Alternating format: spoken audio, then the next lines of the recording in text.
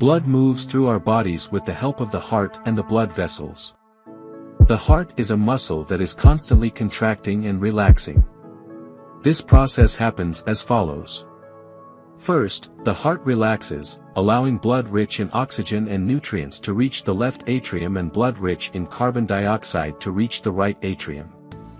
Then, the atria contract, and the valves open, pushing blood from the atria to ventricles.